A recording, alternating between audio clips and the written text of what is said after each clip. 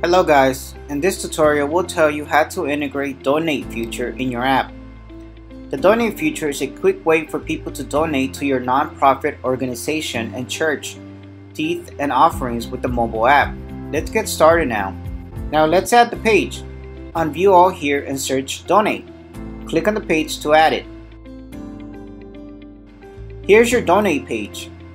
Name. If you want, you can change it. From here you can change the page icon. If you want, you can select a solid outline icon or image from our library or upload your own custom icon image from this section. Now let's move to the content section now.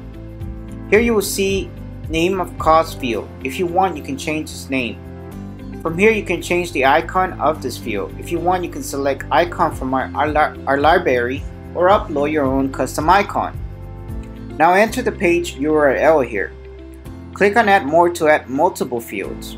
From here, you can delete the fields.